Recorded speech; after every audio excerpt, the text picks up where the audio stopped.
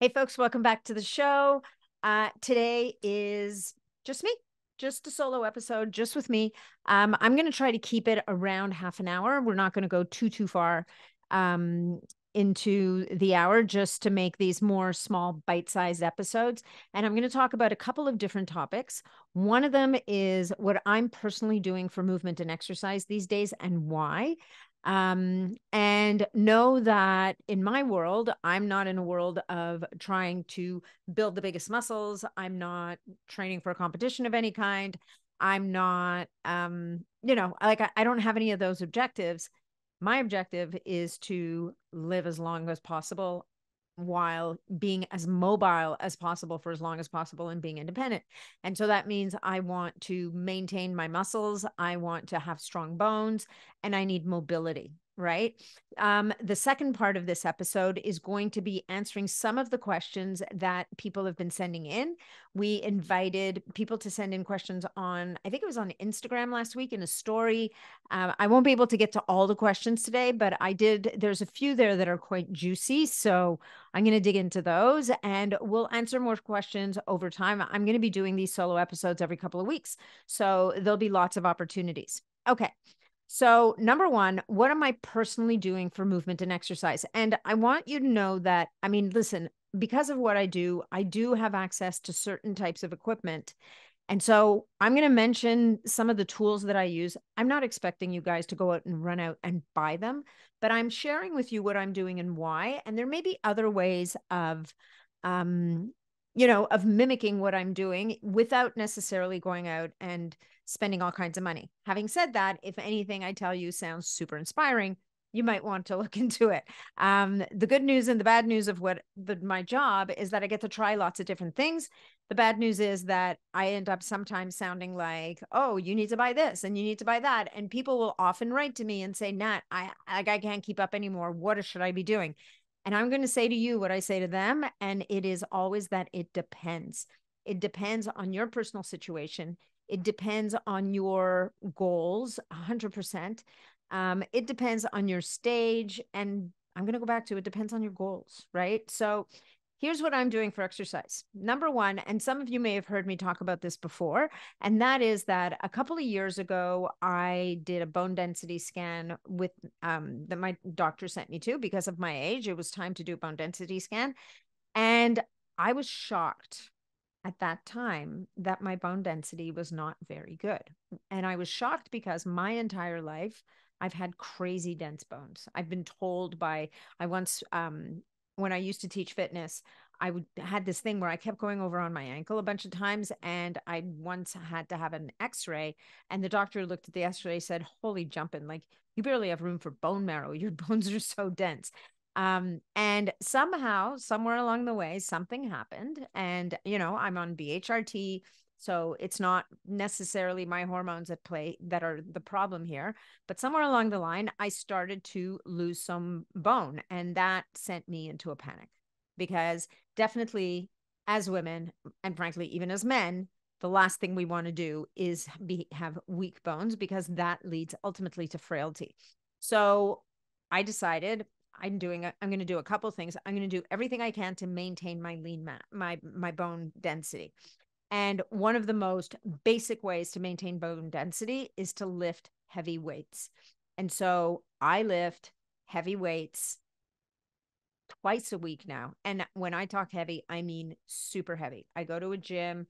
They've got we don't have ARX machines here because if we did, I would probably do ARX. But the closest place that has an ARX machine to where I live is about an hour away. And I firmly believe there's other ways to do this that I don't need to drive 4 hours a week to get my bone density addressed. So I go to a gym where the methodology is 30 minutes. Generally, it's only one set. Sometimes they'll make me do two, very slow. And we do enough load that I pretty much hit failure at about a minute 45. If I get to 2 minutes, then my trainer saying to me, time to increase the weight, which of course, is a good news, bad news thing. And we've been increasing the weight a lot lately, which is super exciting. In any event, so I'm doing this super slow, super heavy, 30 minutes twice a week. of weightlifting, weight training, and we're using machines. This is not dumb barbells, and I'm not doing Olympic weightlifting, because with Olympic weightlifting, I found that I was getting injured quite a lot. And having said that, I was doing it in the context of a CrossFit gym, which, I do think that once, I mean, at least for me, at some point, the injuries were outweighing the benefits, and I kind of stepped away from CrossFit, which broke my heart, because I loved CrossFit. I loved the community. I loved the workouts. I loved the feeling of it, but it just wasn't going to work for me. I was spending too much time on my chiropractor's office, to be honest. Anyway, so number one was heavy weights. Heavy weights is going to be, if you're really looking to improve bone density, heavy weights is going to be the way to do it. Other things you can do: sauna. Sauna can help to improve growth hormone, which will contribute to helping to keep healthy bones. Another strategy is rebounding.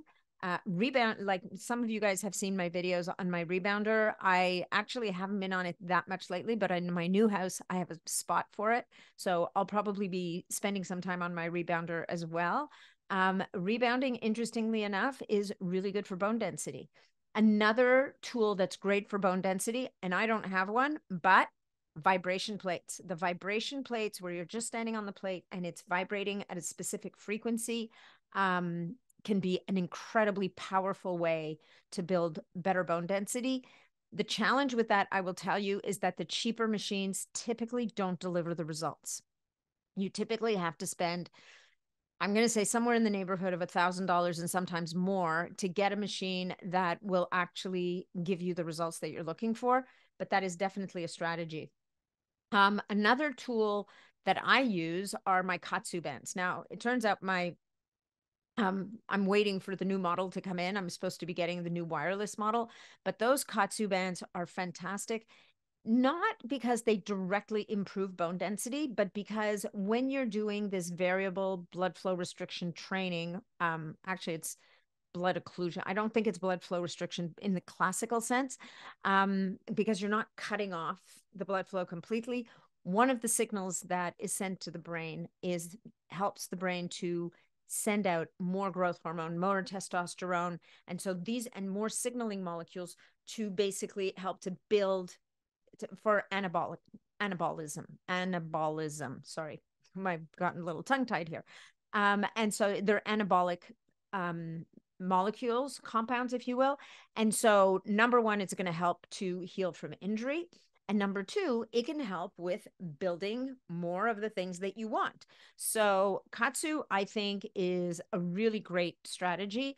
If you're curious about it, I've recorded 2 podcasts with those guys, and they are coming out with new models in the next month or 2. So maybe if you're interested in that, keep an eye out. What's interesting about Katsu, the variable blood flow restriction, unlike heavy weightlifting, which requires you to push a ton of weight, you can do comparatively less. You don't have to lift as much weight. You don't have to work as hard, and it mimics a much tougher workout for your body. So Katsu bands, I use them for recovery, and also if I'm injured, they're really great for helping to speed up the recovery from the injury. They're great when you're traveling. They're just a really great tool to have. It's one of those things you need to put on a list because they're expensive. And if I don't know if they're doing a Black Friday deal, but if they are, it'll be in my Black Friday guide that's coming out in the next couple of weeks. We're just working on pulling that together. And I don't know yet if they're having a Black Friday deal, so I can't tell you, but I can tell you that it's definitely, Katsu is an investment, and I think it's very worthwhile. I also think that if you can find a gym where the trainers are very well trained and where they know what they're doing and they have this philosophy of pushing as heavy as you can manage under maximum load for a pretty short period of time, like under 2 minutes, you could get some really good results there. Another option for that would be if you have an OsteoStrong gym nearby. I sent my mom to OsteoStrong a few years ago. Some of you may have heard this story. My mom is, she's rocking it at 84. She's still working. She's a firecracker. But my mom was suffering huge hip pain from her osteoporosis. And I would say between OsteoStrong and I believe the Pure Wave mat, which is like a PMF mat, but it's a little bit different than PMF. It's called PEMI, so pulsed electromagnetic induction, which makes it safe for my dad who has a pacemaker. In any event, between that mat and the OsteoStrong, within a few months, my mom was walking without pain. So those things are super, super effective. The other piece of bone density, of course, is minerals. I use B minerals. I think they give me the best balance of minerals, of trace minerals. And these are all pieces of the puzzle, right? Everything's a piece of the puzzle. So for bone density, pulsed electromagnetic frequency, again, I don't own a mat, but if you owned a mat, that would be a great way to support bone density. But I will say that I don't think that anything really quite does it like that weightlifting, like pushing heavy weights, getting almost putting the bone under pressure and almost causing the bone to bend. This is where the ARX machines are magic. Will actually send the signal to the body that it needs to build. Okay. So for those of you who are sitting there going, okay, Nat, but is there a peptide for that? Yes and no. I don't think there's a peptide that's going to build bone without doing the work. And peptides, we're going to talk about that in a little minute. I don't know how much longer people are going to have access to peptides. I mean, to some degree, I'm sure people will always find a way to get access to peptides, but there's a big movement by the FDA. They made a big move a little over, I think it was a week or two ago. Anyway, I'm stealing my own thunder, so I'm not going to talk about the peptides now. Having said that, the bioregulators, oral bioregulators, I do like things like Cartilax, which is the cartilage bioregulator, because we need flexible bones, we need collagen and elastin, and I do cycle on and off of that bioregulator on a regular basis to help to support healthy bones. Okay, so talking about heavy weightlifting, that's one of the things that I'm doing. I'm doing the katsu. I do some of the sauna as well, but they're more, especially the sauna, the rebounder, they're a little bit more peripheral, but they're still going to help with bone density. The other thing that I do is a type of workout called rehit. And rehit is very, very particular to a piece of equipment called the Carol bike. I actually have a podcast coming out with them in the next few weeks. Some of you may have heard of Carol. You may have, if you go to these kind of biohacking conferences or if you've been to the Upgrade Labs gyms, you will have seen a Carol bike. The cool thing about the Carol bike is it's driven by AI, and you're doing very short sprints, very short workout, but the bike AI will modify the tension of the pedals based on the power that you're pushing out. So you can basically get 2 20-minute, you can get so much done in 2 20-second sprints spread out over about, I think it's a little over 8 minutes. It's pretty incredible. So I don't do that for my bone density. I'm not getting bone density benefits per se, but obviously cardiovascular fitness, improving VO2 max, and keeping triglycerides low. And what else does the bike do? Like, it is really remarkable how these short little 10-minute workouts can have such an incredible impact on your metabolism, on metabolic health, as well as VO2 max. And they've done incredible research around these 10-minute workouts. And now even in as little as 5 minutes, they've can show benefits. I would guess that the 5-minute workout is going to work better for a more deconditioned person, but definitely those 10-minute workouts, if you can do 3 to 4 a week, they're incredible. So unfortunately, you're not going to be able to mimic a Carol bike workout without a Carol bike.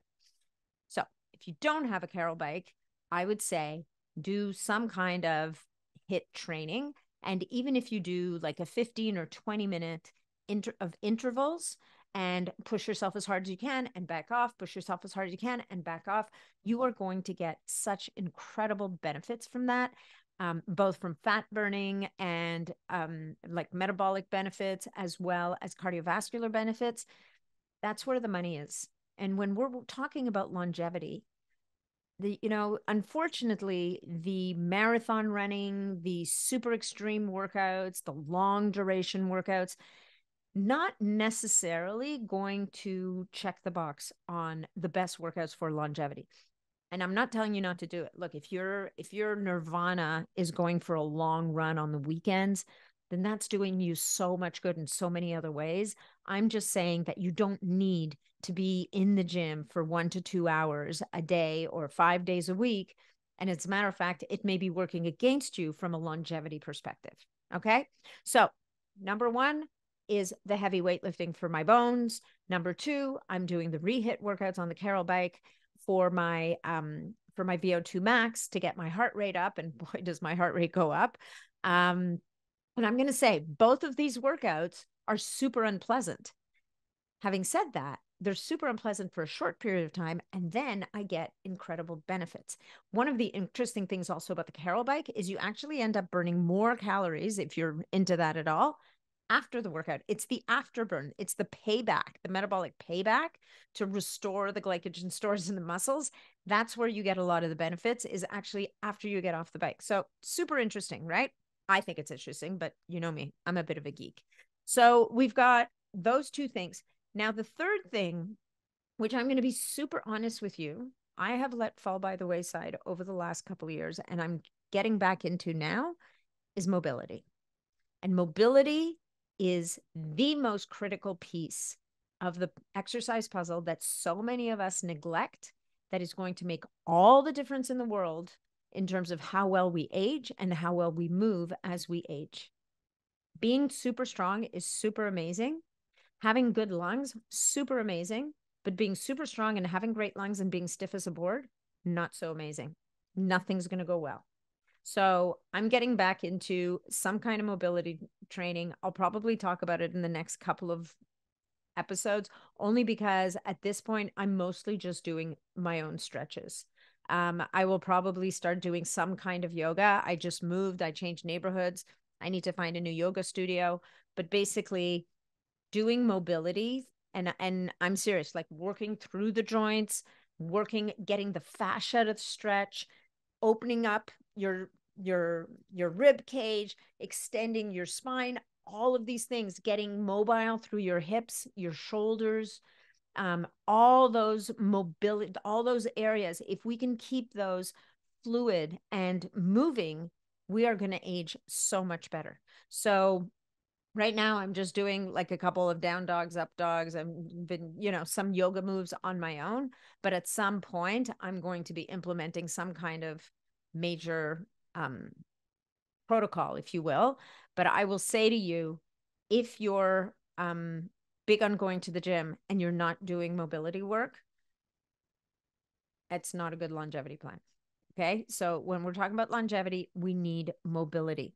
So that's what I'm doing for fitness these days. That, and I'm trying to get outside. Unfortunately, my adorable little dog, who is one of my big drivers for getting outside, even when I don't want to, she's getting a little older. She's not as interested in walking outside anymore. So I'm having to work a little harder at getting outside, but definitely getting outside is a massive piece of the puzzle for all of us. And especially as it's getting colder and darker, the temptation is to hide from the weather. And I think it's important for us to face the weather. Okay. How long have I been chit-chatting here? Holy jumping. Quite a while. Okay. We'll probably go over half an hour. One of the big questions that was asked when I asked people, what do you want me to talk about, was the peptide ban.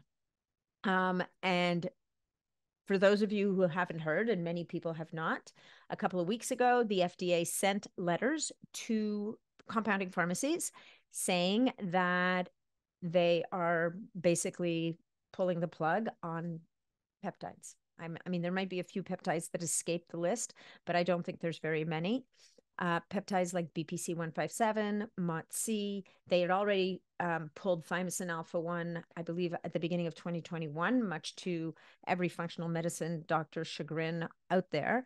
Epidolon is on the list of banned peptides. CJC 1295, which is the MODGR, modified growth factor, growth hormone, ipamorelin, What else is on that list? GHK. Okay, so GHK copper still allowed to be made for topical use, but not as an injectable. And I'm trying to think. Thymosin beta 4, I think, has previously been taken off the block, so it's also not available. So you get the idea. These are everybody's most favorite peptides. And the reason that they're giving is they're saying there's not enough research to establish that they're safe. And look, as you know, I'm a big fan of peptides. I'm a big fan of us becoming educated about peptides. I'm a big fan of us understanding peptides better. But this ruling has come down, and it's really sending ripples through the functional medicine industry. And I think it's sad, right? I think it's unfortunate that they've gone after the very people who are doing the clinical work that can be the most helpful to people. And I think it's very sad for patients. So there is a movement afoot.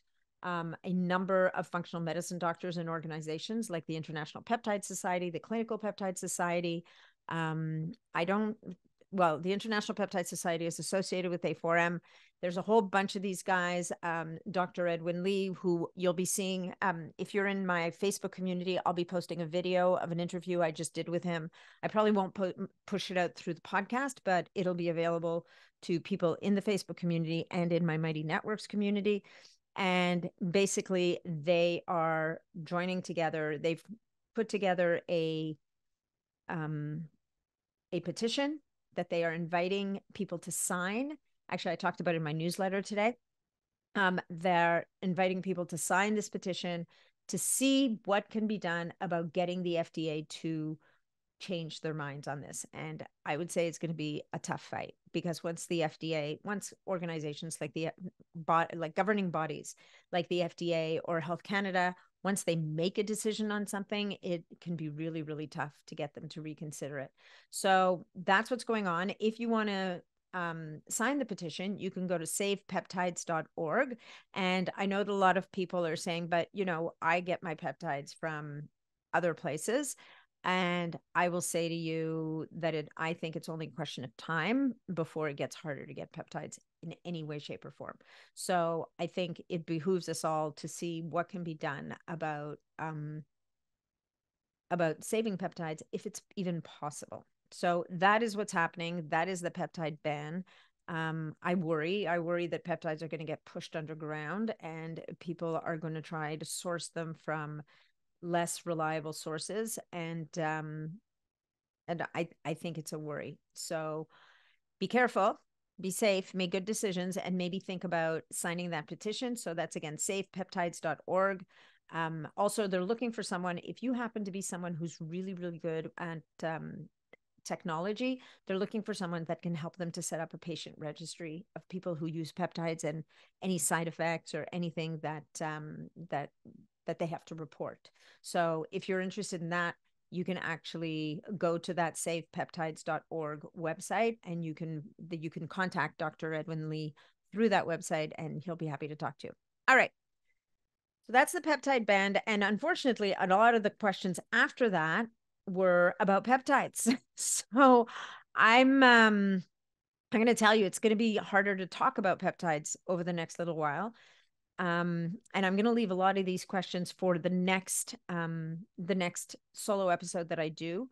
But I'm just trying to read these questions to see what might be the next one to answer. So once again, I'm somebody asking if there's a peptide for the lymphatic system, and there isn't. The truth of the matter is, if you want to move your lymph, you're going to have to move your body. So doing things like rebounding, if you happen to have access to one of these, like I think it's Normatec has the leg things, or there's a brilliant suit called the Flopresso, which is starting to pop up in different clinics. That is amazing for lymphatic drainage. There's no two ways about it. For lymphatic drainage, you need to move your body or get one of these systems. I would also say in the homeopathic world, there are some lymphatic drainage formulas which can be helpful, but it's just like weightlifting for bones. You know, sometimes there's no getting around the fact that you actually have to actively do something to help those things. So the person who asked about the peptides for lymphatic system, if you have a lymphatic condition, like I think it's called lymphedema or something like that, there was a woman that I met at the biohacking conference in June. I wish I could remember her name. And she just wrote to me recently, and she came up to me at that conference. I'm just looking up her name in my phone. She came up to me at the conference and talked to me about this condition that she had, and I sent her to the Flowpresso booth. And she was so impressed with Flowpresso that she is now opening a clinic in her neighborhood, or in her community, where she can give other people access to Flowpresso as well. I'm moving down my messages. I'm not seeing her message. I'm so sorry. And I think she just opened the clinic recently. Her name is, oh, I have the screenshot here. Barbara Barton. And she has a clinic that she's opening. Hang on a second. Wait for it. I'm going to tell you. One sec. I can find her here. Found it.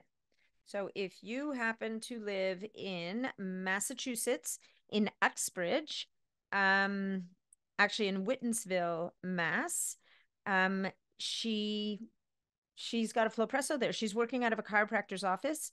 Her business is called Missing Link Wellness, and she's running a Flowpresso. So for the few of you who might live in that area, that would be a really cool thing to get your hands on for lymphatic system. Let's look at other questions. People are asking about best peptide or bioregulator for sleep. I just was a guest on Molly Eastman's Sleep is a Skill podcast, and I talk about them there. Again, we're talking about peptides kind of in the moving out of the gray zone into the black zone if you're going to be following FDA recommendations, which, you know, I think probably as law-abiding citizens, we probably might want to think about that. I don't happen to think that peptides are the best way to fix sleep. However, I do know that Apidolon, which happened to be on that chopping block, shockingly, there is an oral version of Apidolon, which is classified as a nutritional supplement, and that was not mentioned. So that is called endolutin, and you can buy that from Profound Health, which many of you, I'm sure, have heard me talk about. So it's profound-health.com. You can get endolutin or from them. And that peptide, that bioregulator, seems to be very helpful at resetting circadian rhythm. So that would be the main one, I would say, for me. There is a peptide called DSIP. I can't remember if it was on that list. You can find out if you speak to your doctor, have them reach out to a compounding pharmacy. They'll be able to tell you. It might be helpful in some cases. But I think for sleep, there's better ways of going about it. And I did a whole solo episode on sleep, so I'm just going to leave that there. Okay, so somebody's asking, this is a really good question, actually, and I'm probably going to go over half an hour. So many supplements to try. How do you rotate? How often? That's a really good question. And first of all, I love that this person brought up the idea of rotation. Here's the thing about supplements, right? The key to supplements is, number one, understand why you're using it. Is this the right supplement for you? Number two, what is the correct dosage of the supplement? These are the big mistakes people make, right? The biggest mistake people make is they hear someone like me, frankly, talking about a supplement. They're like, oh my God, that sounds so amazing. I'm going to buy that. Look, I'm going to talk about a lot of different supplements because the next day you're going to hear me talking about another supplement. And does that mean I intend for or believe that everybody should be taking everything all the time? No, 100% no. You've got to know what you're working on.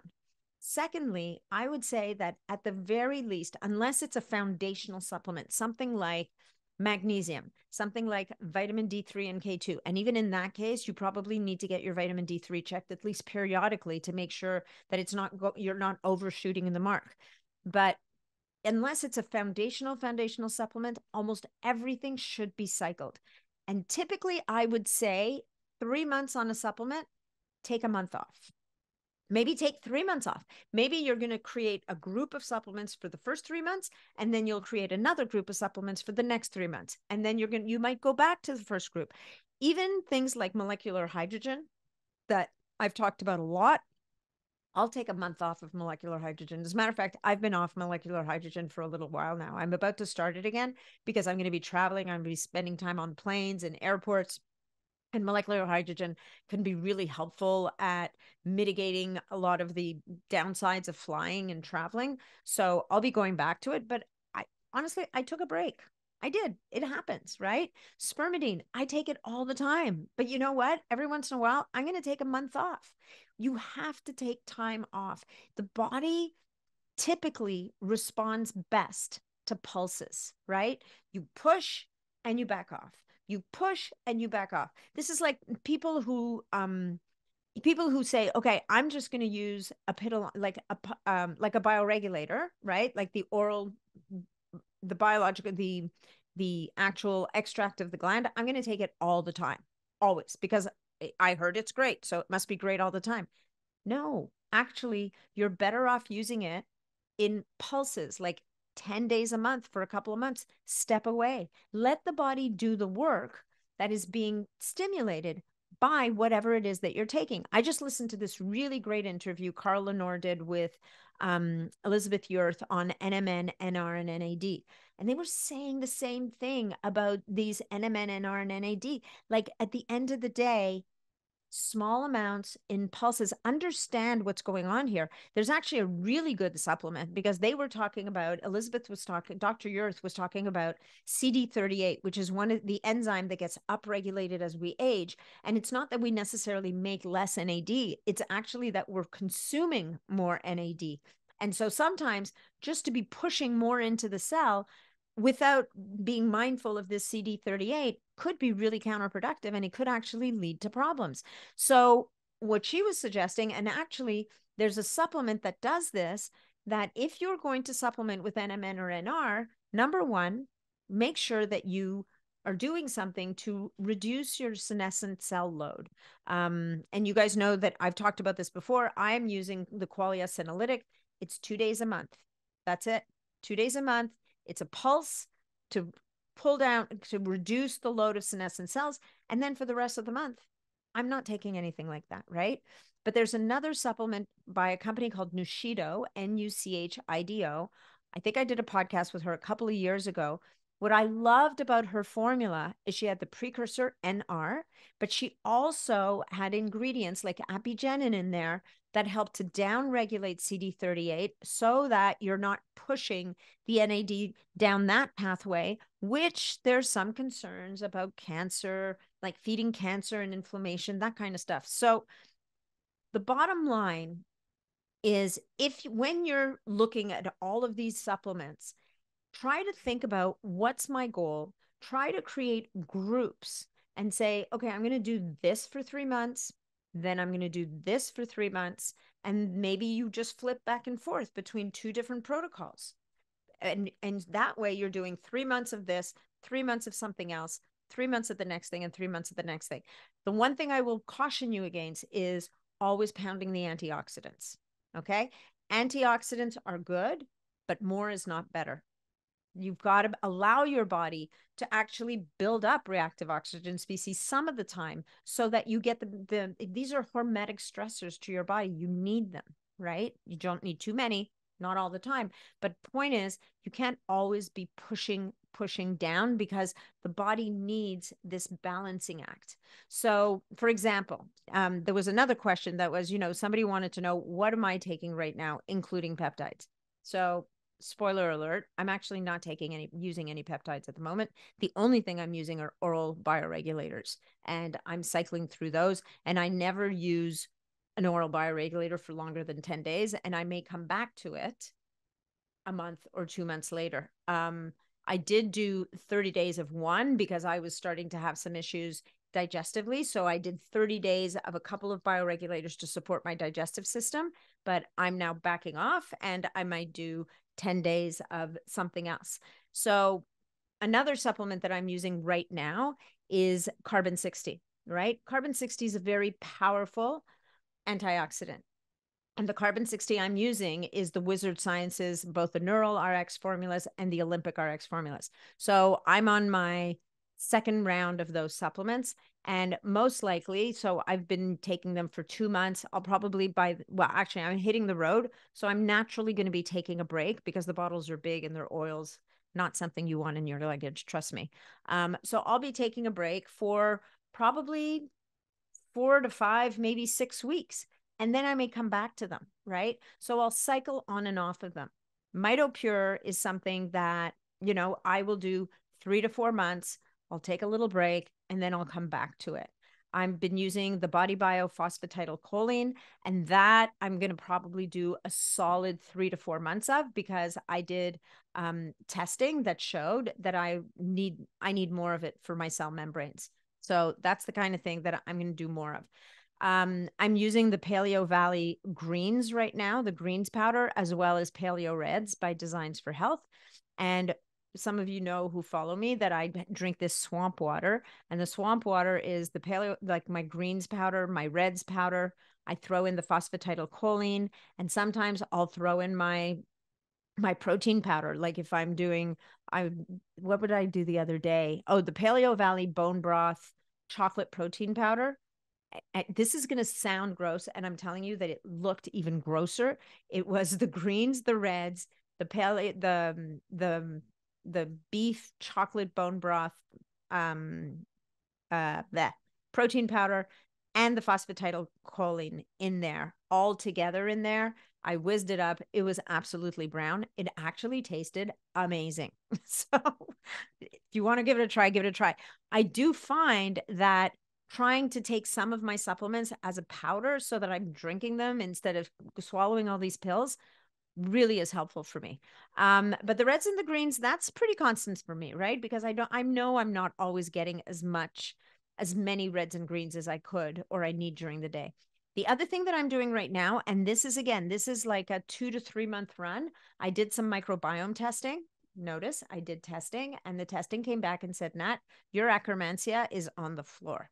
So I am using Pendulum's Akkermansia probiotic, and I'm also using with that their phenols. So they phenols, and it's possible the Paleo Reds would be enough phenols, but I'm covering my bases here because what I want is that Akkermansia hopefully to take root in my gut, in my microbiome, and I'm feeding it the phenols so that 2 to 3 months down the road, I'm off it. And as a matter of fact, I just interviewed Colleen, Colleen from Pendulum recently, and their intention in creating this Akkermansia strain probiotic is that people would use it for a couple of months and step away. This is not an all the time supplement. Okay. So I'm doing my run of that. I'm needing some support on the glutathione side. I know that genetically I don't make as much of it. I've got some stuff going on. So I am using the glutathione from Quicksilver right now. I'm using calcium D-glucarate. I'm using calcium D-glucarate because my glucuronidase levels when I did my gut testing were off the charts. And that's not good, right? Because that means that my estrogen that's being pulled out of my body is getting released in the gut, in my colon, and then it can get reabsorbed into the body. I don't want that. So I'm doing calcium D-glucarate for now until we get that sorted out. And that's an issue with the microbiome. Essential amino acids. I don't know about you, but I can't get all the protein in a day that I need. So I do use essential amino acids every single day. And typically I use it in pill form, right? So I'm going to take 10 to 20 a day, like 10 in the morning, 10 in the evening, especially on the days when I'm weightlifting. I use Masszymes, digestive enzymes, and I take magnesium. That's kind of all the time. I'm using, what else am I doing these days? So at bedtime, I've gone back to the spermidine, and I will do the spermidine and the glycine together And I talked about that in the sleep podcast that I did, the solo episode. That before bed, I find it really hits the mark for me, as well as the magnesium. And that I don't do as a pill. I do those as powders, either in a little bit of milk or in 1 or 2 tablespoons of yogurt. A, tastes delicious with a bunch of cinnamon, and B, again, less capsules. I need B complex because I need that support myself. I talked about the Qualia Senolytic that I do 2 days a month of.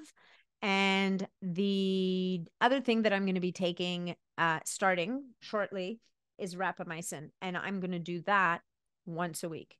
And I'm probably going to dose it on the low end of the scale. The dosing is 5 to 10 milligrams once a week. And I'm probably going to dose down to 5 milligrams, if not 4.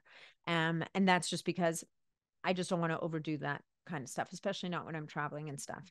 And I recorded a podcast, and it came out not that long ago with Ross Pelton, and he talks about rapamycin, sorry. And he wrote a book about it. It's actually, you can get it on his website. I can't believe I'm probably like getting close to an hour here, aren't I? Famous last word on the 30 minutes. Thanks, Nat. And then I already talked about the molecular hydrogen. So I think that's pretty much all I'm taking. I'm cycling through my bioregulators as I always do. And other than that, I use the nootropics from Nootopia every once in a while, or I'll use Qualia Mind. I might also, I really like the blue carnitine by Transcriptions.